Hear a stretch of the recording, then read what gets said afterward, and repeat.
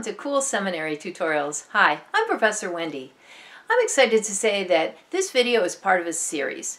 The series is a collection of useful quotes from John Wesley, the founder of Methodism. Whether or not you agree with Wesley, these quotes will help you to understand him and why he has had such a great impact on so many for more than 2 centuries.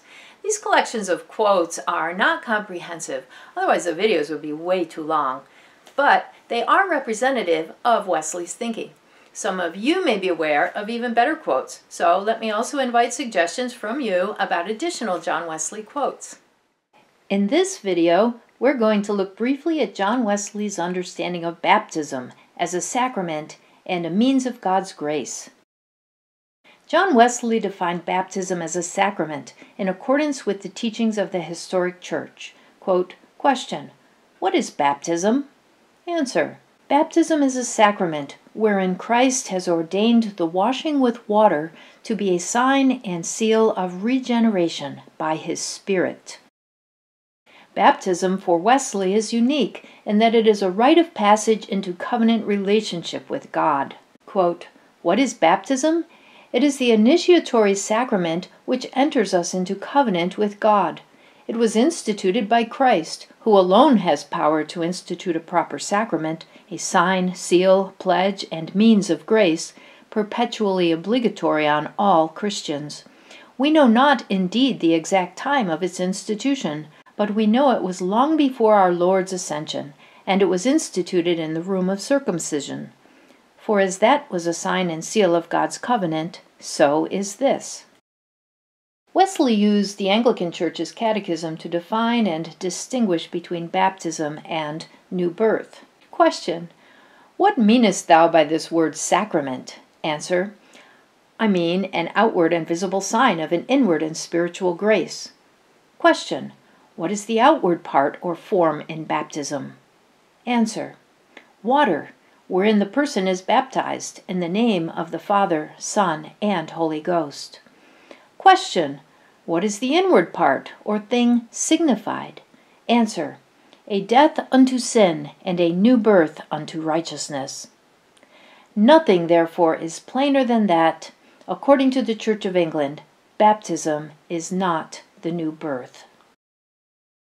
Because God had appointed baptism as an ordinary means of grace, Wesley believed everyone should desire it. Quote, the plain meaning of the expression, except a man be born of water, is neither more nor less than this, except you be baptized. And the plain reason why he ought to be thus born of water is because God has appointed it. He has appointed it as an outward and visible sign of an inward and spiritual grace, which grace is a death unto sin and a new birth unto righteousness. As important as is baptism, Wesley refused to believe it was absolutely necessary for salvation. Quote, you think the mode of baptism is necessary to salvation. I deny that even baptism itself is so. If it were, every Quaker must be damned, which I can in no wise believe. I hold nothing to be, strictly speaking, necessary to salvation, but the mind which was in Christ. In his treatise on baptism, John Wesley listed 5 benefits of baptism. First, the washing away of the guilt of original sin. Second, we enter into covenant with God. Third, we are admitted into the church and made members of Christ, its head. Fourth, we are made the children of God. Fifth, in consequence of our being made children of God, we are heirs of the kingdom of heaven. Wesley was an avid believer that one's age does not determine need or eligibility for the grace of baptism. Quote, it has been already proved that this original stain cleaves to every child of man, and that hereby they are children of wrath and liable to eternal damnation. It is true, the second Adam has found a remedy for the disease which came upon all by the offense of the first. But the benefit of this is to be received through the means which he has appointed, through baptism in particular, which is the ordinary means he has appointed for that purpose, and to which God has tied us, though he may not have tied himself. Indeed, where it cannot be had, the case is different, but extraordinary cases do not make void a standing rule. He was adamant that Scripture and the historic Church authorized the baptism of infants. Quote, "On the whole, therefore, it is not only lawful and innocent, but meet, right, and are bound in duty, in conformity to the uninterrupted practice of the whole Church of Christ from the earliest ages, to consecrate our children to God by baptism, as the Jewish Church were commanded to do by circumcision." Wesley allowed that everyone retains freedom to accept or reject God's grace, so the need for confirmation and continuing accountability. The question is not, what you was made in baptism do not evade, but what are you now? I allow you was circumcised with the circumcision of Christ, as St. Paul emphatically terms baptism, but does the Spirit of Christ and of glory now rest upon you? Else your circumcision is become uncircumcision.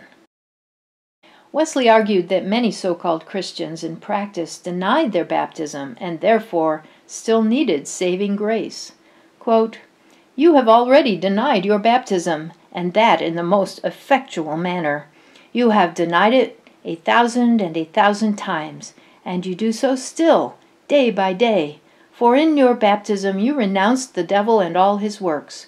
Whenever, therefore, you give place to him again, whenever you do any of the works of the devil, you deny your baptism. Therefore, you deny it by every willful sin, by every act of uncleanness, drunkenness, or revenge, by every obscene or profane word, by every oath that comes out of your mouth. Every time you profane the day of the Lord, you thereby deny your baptism. Yes, every time you do anything to another which you would not he should do to you." Whether baptized at any age or not, what mattered most to Wesley was whether one had the marks of the children of God.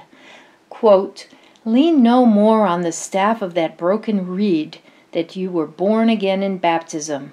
Who denies that you were then made children of God and heirs of the kingdom of heaven? But notwithstanding this, you are now children of the devil. Therefore, you must be born again. You have heard what are the marks of the children of God. All you who have them not on your souls, baptized or unbaptized, must needs receive them, or without doubt you will perish everlastingly. And if you have been baptized, your only hope is this, that those who were made the children of God by baptism, but are now the children of the devil, may yet again receive power to become the sons of God, that they may receive again what they have lost, even the spirit of adoption crying in their hearts, Abba, Father." Thanks for watching and exploring the thought of John Wesley with me. I'm Professor Wendy. Please take a moment to rate this video, add comments, and subscribe if you'd like to be notified when I publish new videos. Most of all, have fun learning.